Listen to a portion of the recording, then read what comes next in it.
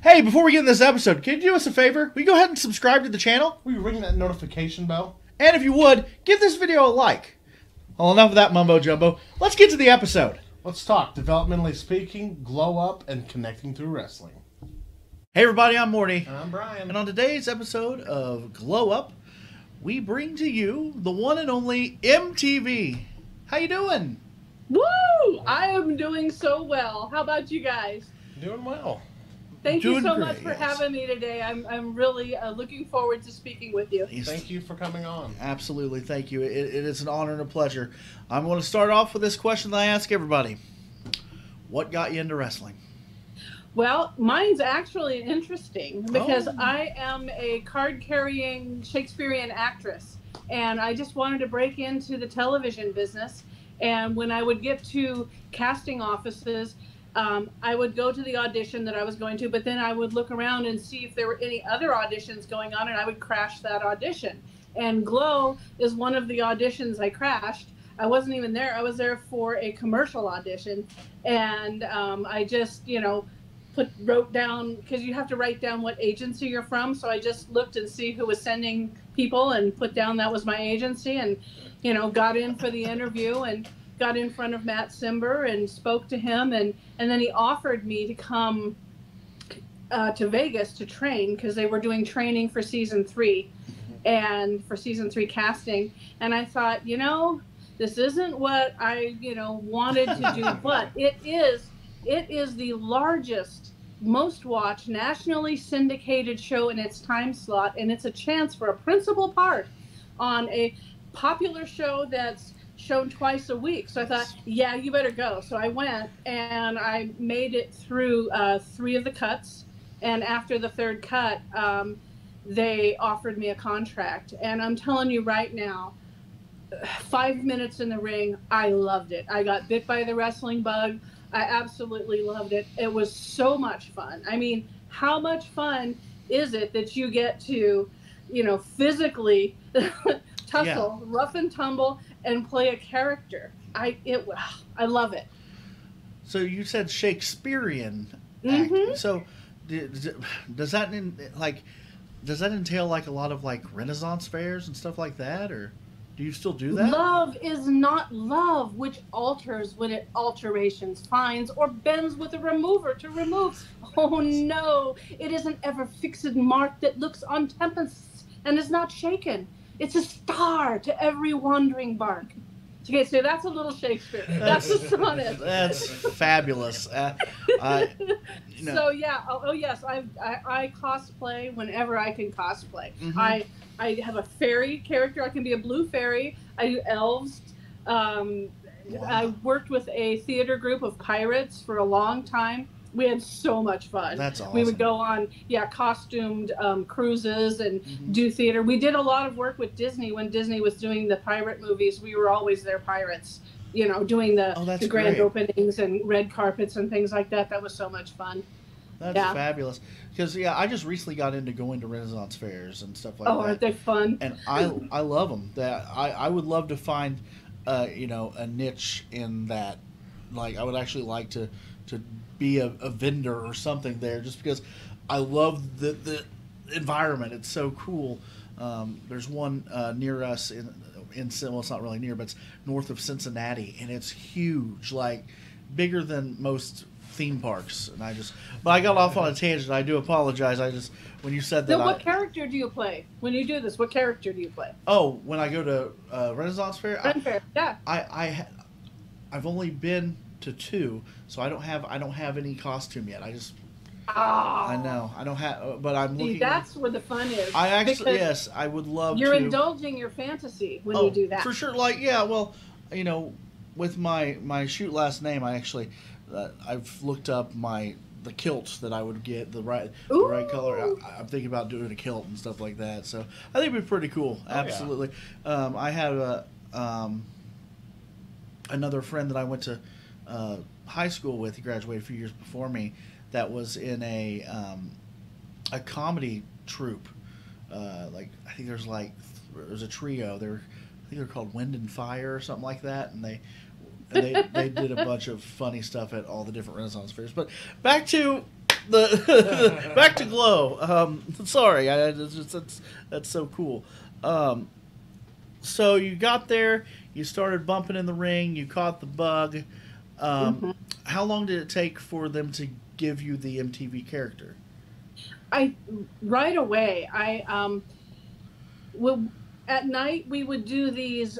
So during the day we wrestled. We did the wrestling training, and at night we did acting and improv classes. And Matt wanted people who would be camera ready, so he had us just do characters. Now in LA, I had been singing in rock bands, and it was the '80s, so I dressed up in corsets and crinolines and beads and had my hair all ratted up. And so I showed up one night and played that character. I showed up in that, get up and did a little improv. And that's when he leaned over to Steve Blance and said, I'm going to call her MTV, and I'm going to have her diving through the ring with a guitar on her back. So that's when he got the inspiration for the character MTV. And then together he said, I think her first name should be Melody, sorry. Her first name should be Melody and last name Vixen, because there's a rock band Vixen. He said, and so what should the middle name be? I'm like, oh, Trouble. Because Trouble's always been my middle name. That is so good. That's where we got Melody Trouble Vixen. Wow. So it was to an extent, it was just an extension of you yourself. Well, that's the genius of Matt Simber, is in developing these characters, he liked to make the characters out of who a person, either like what they did, who they really were, parts of themselves, because it was easier for them to play. Yeah, absolutely. So I mean, some of the girls were actresses and trained to be athletes. Some were athletes and had to train to be actresses. I had the rare combination of an athletic actress. When I was a kid, I grew up on a ranch, and we used to rough and tumble. We did judo. We were self-taught judo. We threw each other around. We did acrobatics, and we played stuntman when we were kids. So yeah. A lot of this was the same stuff I had been doing with my brother and sister, like all the flips and flying and the lifts and things like that. So I already knew how to lift my own weight. And the wrestling training, I mean, that's why I loved it, because I'm like, oh my God, I've been doing this my whole life, not as, skillfully as they taught us in the ring, but it was just really right along with my personality and who I was and my theater background. It was just the perfect combination of, who I am and what I've been doing and my desire to be on television. Yeah, I could totally relate with that. Before I got into wrestling, I was in drama in high school. I always wrestled around with my buddies when, and it's just, I feel like you see all this stuff that says, it used to, before every episode of Raw and SmackDown, you'd see, "Don't try this at home."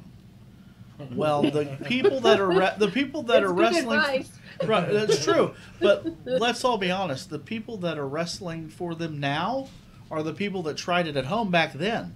Yeah. It's I could see where you're where you were rough and tumbling and everything with your relatives, and yeah, that gave you the right toolbox to have to be in G.L.O.W. for sure. Well, and we practiced a lot. I mean, we worked on technique, and when we were kids, and then in G.L.O.W., of course, we trained hard. Mm-hmm. I mean, we trained hard. It was not for sissies, and people got hurt. I mean, I could tell if somebody belonged in that ring or not in 5 minutes, when you're in there with them, and they either had it or they didn't. Right. And the dangerous ones were the ones you wanted. Yeah, I couldn't, some of them I'm like, oh my God, he has to tell them to leave. But, yeah. and they did. The ones who couldn't make it did leave, but the ones who did make it were absolutely fantastic. I absolutely love Wrestling Lightning. Mm-hmm. She's an amazing person. She and I, we're, near the same size, so they would always put us together. So I wrestled her a lot. Yeah, Lightning was a pleasure to have on.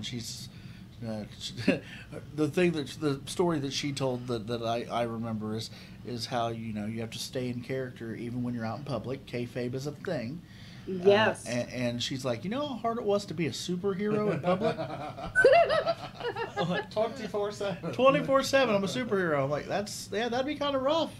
Lightning to me is one of my superheroes because of what she overcame, and she's self-made. I mean, they told her she would never walk again, and she rejected that, and absolutely taught herself and conditioned herself and learned about how to rehab herself and became a stunt coordinator now. I mean, she went from person who they said would never walk to somebody who flew in the ring, and then somebody who taught other people how to do that. I mean, to me, that's a superhero. Oh, yeah. Somebody who says, rejects, you don't have to be what other people tell you to be. You can be the best person you can be. That's kind of like one of my mission in life, is to let people know that, you don't have to just stay where somebody has told you have to stay. You can improve yourself and be what you want to be. Absolutely. So, Lightning, if you're watching this episode, know that it wasn't a gimmick. You are a real superhero. So she is. Yeah, exactly. For sure. That is very good advice. Like that's where I'm at in life right now. Is yes. Like I'm trying to do this full time, and I've got 3 boys. I'm a single parent, and I got to do what's best for them. And it doesn't mean that this small town is what's best for them. The last 2 years have been so hard for everybody. We have all lost so much. We've all experienced such loss and change. The change is massive. The entire world is going through grief and loss issues, and I'm it's funny because MTV, she beats people up, she's a bad guy, but Eileen's a Reiki practitioner and an energy worker and healer. Wow. Part of my mission is to tell people that you can change your life. If we all try to do one positive thing every day, just one, and then build on that and keep going forward and uplifting yourself. And I have a podcast that I haven't been able to work on lately, but it's called Wrestling with Your Best Friend, because that's something that I do every day. Our best friend being ourselves. Right. And if we can become our own best friend, how nice would that be? Then we can, your best friend loves you unconditionally, is someone who listens, someone who helps you, someone who stands by you no matter what. What if we could all do that for ourselves? How much healing would go on there? Oh yeah, absolutely. Yeah.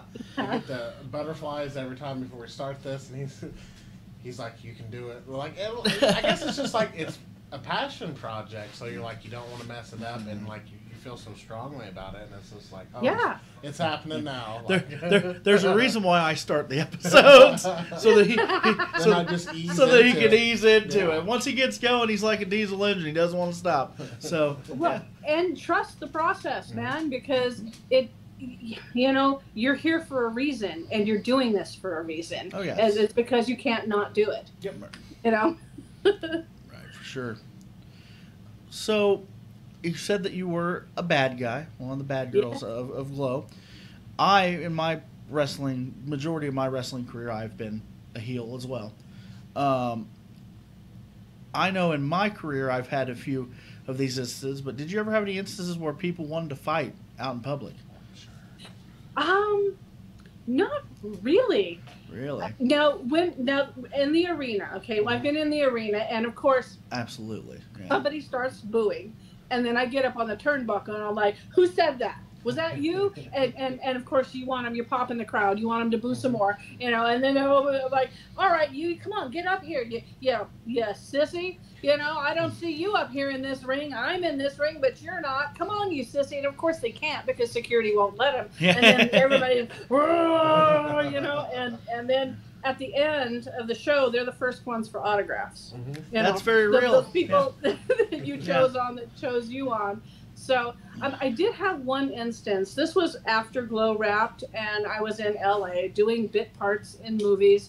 And this one guy came up and he shoved me. And I looked at him, I said, "Are you out of your mind? What are you doing?"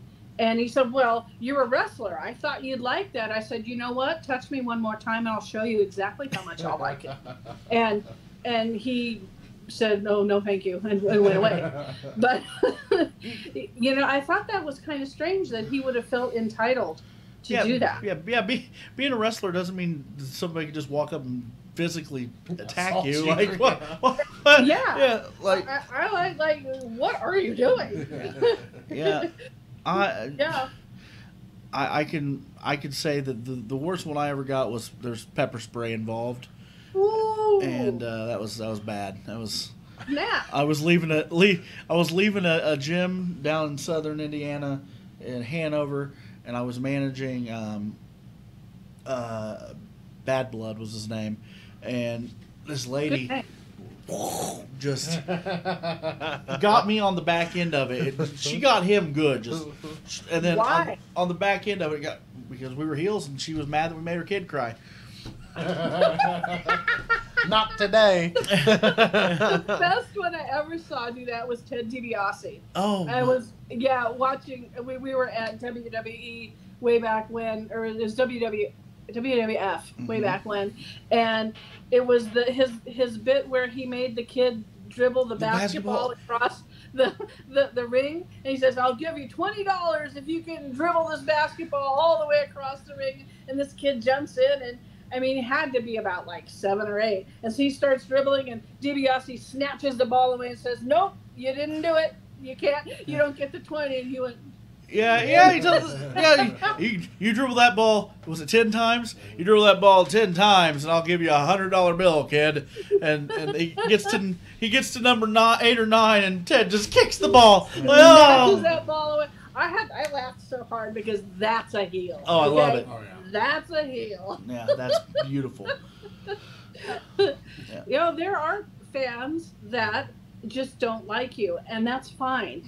We were doing a pay-per-view, and Lee Betchley was playing Americana, and you know, I had a guitar, and I went to break the guitar over her because it was supposed to be a breakaway, but when I smacked her on the flat of her back, it broke at the neck, not the body where it was supposed to break. So apparently they hadn't cut it all the way. So, but of course, you know, we had hide on us. So she went down, and then they did the bit where they carried her out with the stretcher. Well, after the show, a fan of hers comes up to me and is chewing me out one side. "Why did you do that? You didn't have to do that. You didn't need to hit her with the guitar. You know, they carried her off, and now is she okay?" I'm like, "Hold on one second." So I went backstage and said, "You need to get out there because this fan of yours is absolutely, you know, frantic that you got, you know, carried out." So she went out there and talked to him and you know, took pictures and autographs, and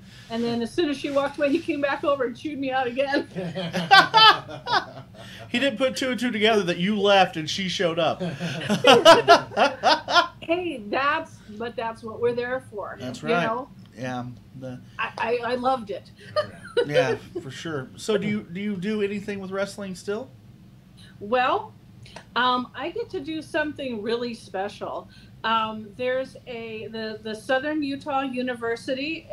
They have a class called the physiology and philosophy of pro wrestling. Now, this is 2 professors that have put this curriculum together, and it's 2 classes, a psychology and a biology class taught in one. And they wanted to do this as nobody does this. This is another first. No one has done this before. And I saw in the newspaper, they announced it, and they wanted to have guest lecturers. So I contacted them and told them who I was, and that I have a message for young people. I would love to tell them all, you know, what it's all about. And so every year they invite me as a guest lecturer to teach a class there. And I mean, this is usually what professors, they have, you know, right, professors guest lecture. So this is an honor, such an honor for me to do. And so I get to teach these kids that, you know, you don't have to be just one thing. You can be a whole bunch of things. You don't have to be what a person tells you you have to be. And I get to tell them all about, my experience with G.L.O.W. and how it affected me physically, the damage that we have, and, sociological ramifications, because we were the very first all-women's wrestling show. It was absolutely taboo when we were on the air. And it changed the sport for women. It changed a lot of sports for women because it just, drop kicked the door open for women to be in combat sports. Absolutely. That didn't happen before us. And at the time, it was, oh my God, we were pariahs.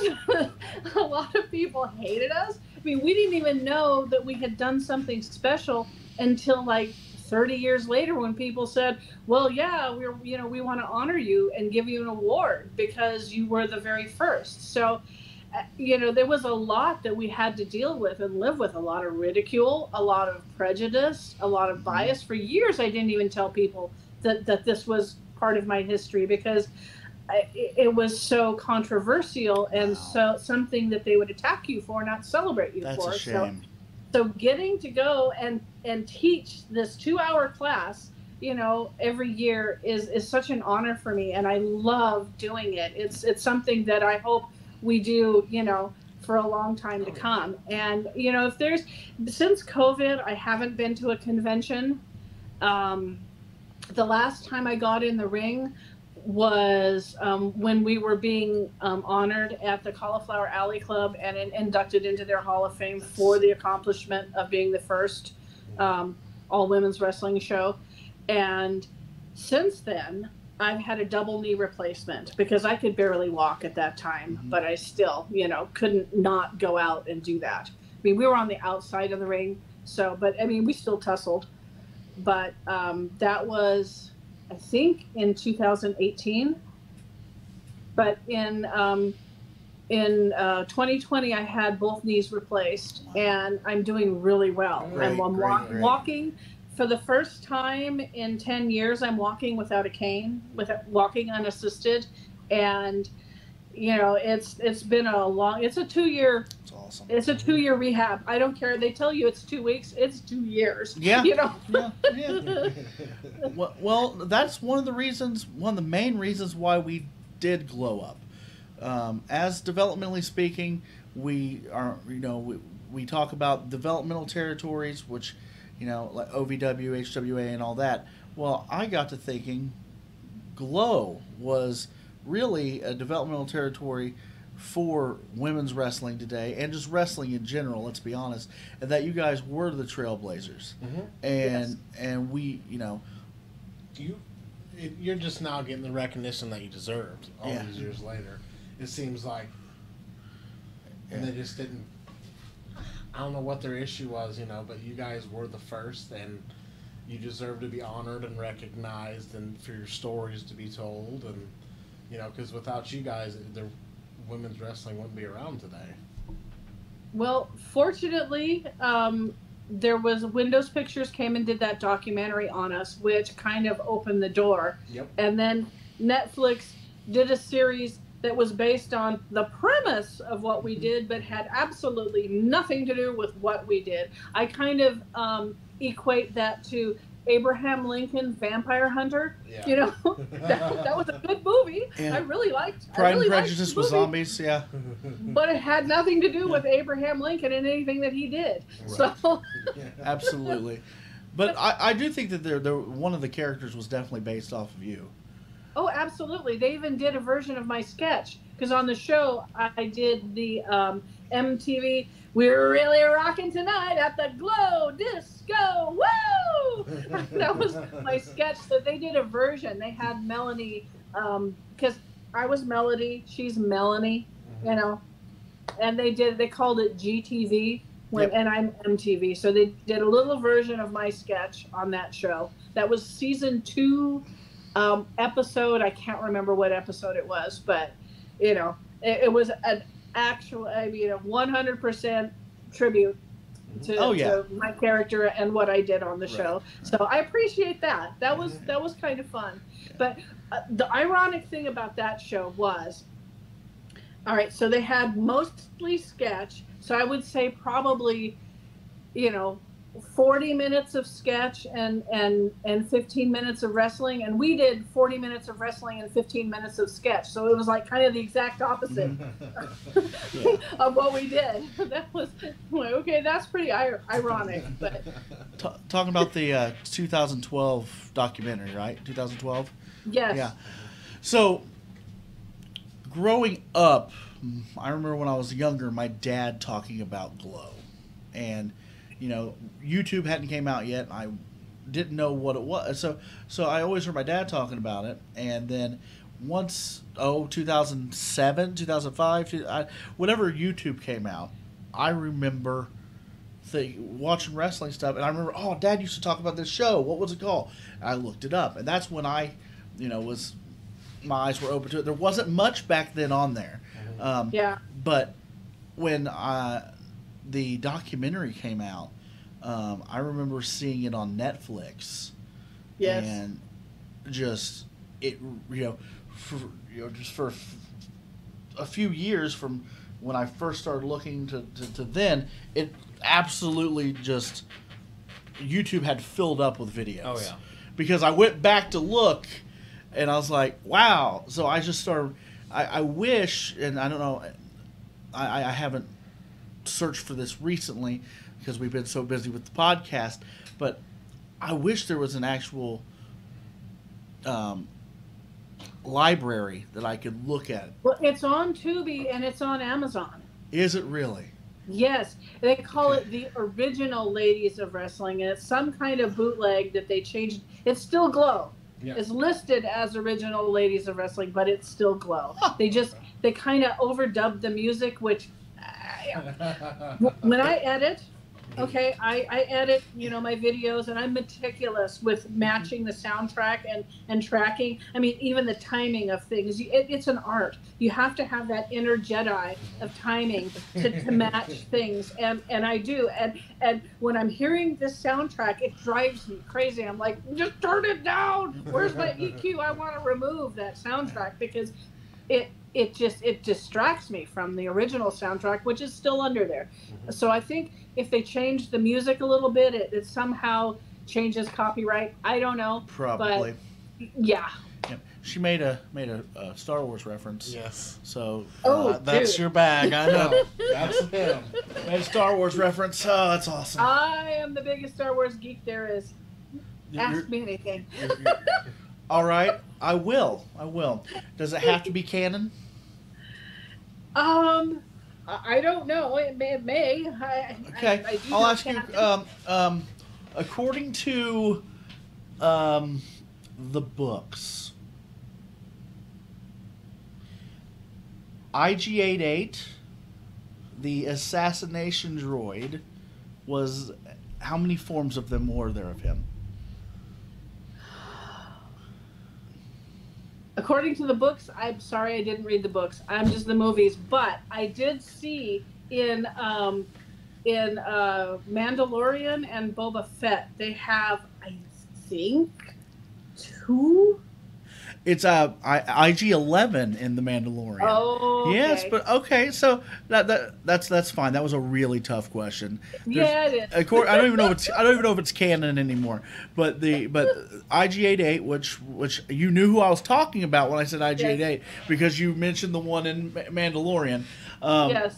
IG-88, I'm gonna say it's non-canon probably now. The story was that he became sentient as soon as it was created, and put the thoughts into 4 other bots. So there were 5 IG-88s. Okay. The original IG-88 A, B, C, and D, and kind of sounds like Westworld. it was crazy. They had a hive mind. Mm-hmm. They had a hive mind. Yeah. And basically they all ended up getting destroyed, except they all got destroyed, but the last one to survive was IG-88B, I believe, and it's the last thing it did was jacked into the Death Star and became the Death Star right before the rebels blew him up. Oh man. Yeah, so that's I don't know. That's one of my favorite You know stories. what? You win the prize. Well,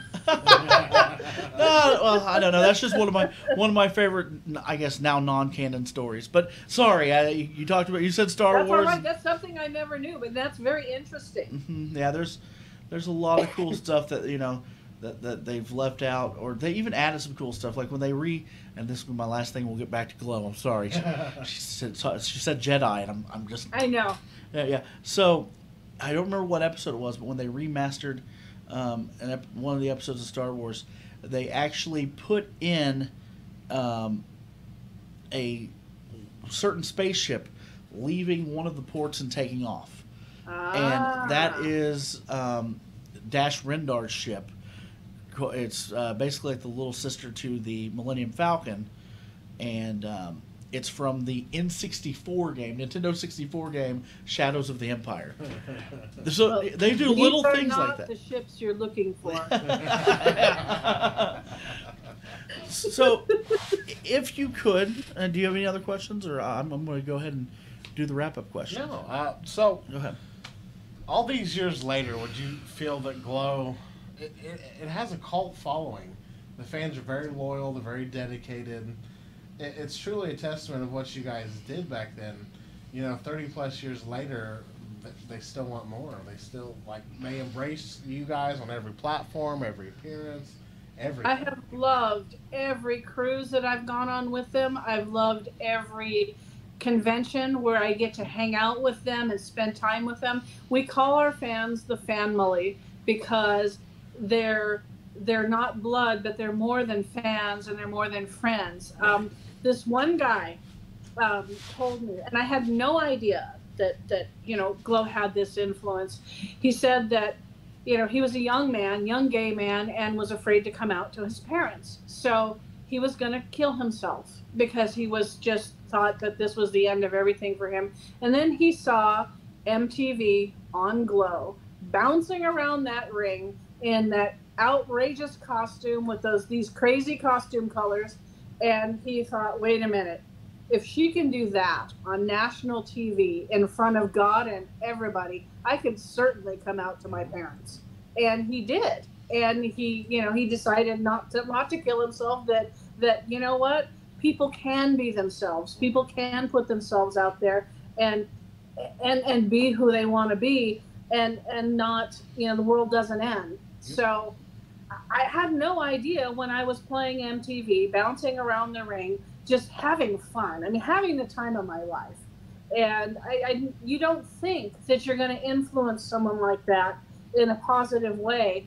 And I'm so glad that did happen for some people. I'm glad that people were just entertained and had a good time, because I was having a good time, and I am so thankful and so absolutely honored that people still want to be a part of it and still enjoy the humor of the show, because number one, first and foremost, we were a comedy show that used wrestling as the vehicle, and we did some amazing wrestling. I mean, Fiji picked me up over her head and threw me out of the ring, and I loved it. I loved flying. And I am just so glad that, people are still interested, because it's, if I could still do it, I would. And who knows, one of these days I'm going to see if I can, get back into a shape where I could get in the ring, not for a whole lot, but just, to have fun. Oh, we could be a tag team, and I'll let you do the hot tag. All right. That's all you gotta do the hot tag. Yeah, for sure. And also, if you ever get back on the convention circuit and reach out, we would love to have you as our guest at a convention sometime. Oh, absolutely, We're starting to travel absolutely. now. I'm not brave enough to get in a crowd yet, because with there's COVID is still out there. We're not over. We're getting better, but our pandemic is not over. No. And I had COVID 2 weeks ago, so I want to be sure we can gather safely. I don't want to be part of a spreader event. So, maybe next year. I'm hoping next year that things are better. For sure. And that traveling is easier. Oh yeah. And people aren't trying to kill each other. Absolutely. Yeah. I say absolutely a lot. I've realized that just now. Absolutely. Absolutely. Absolutely. So, in closing, if there was any advice that you can give to any upcoming wrestler, what would it be? It would be follow your heart, follow your dream, find out what you can do, and do it the best way that you can. Don't let anyone tell you that you're anything but the beautiful artist that you are, because you're the one creating this character. You're the one creating this reality. Only do what you love, because if you don't love it, then don't do it, because it's not going to serve you. And you can be anything that you want to be. So that's my advice. Awesome. Well, thank you so much for coming on today. It's been an absolute pleasure. Love, connecting on things outside of G.L.O.W, even Star Wars, Renaissance fairs, all that. Thank you so much. My pleasure. Thank you so much for having me. It's been fun. Thank you. Have a great one. Bye. Hey everybody, it's Morty. It's Brian. And thank you for watching today's episode of Developmentally Speaking. If you could, please click that subscribe button. And don't forget to punch that bell icon so you can get notified whenever we go live or drop a new video every Monday. Well, thanks for watching, guys, and we'll see you on the next Developmentally Speaking.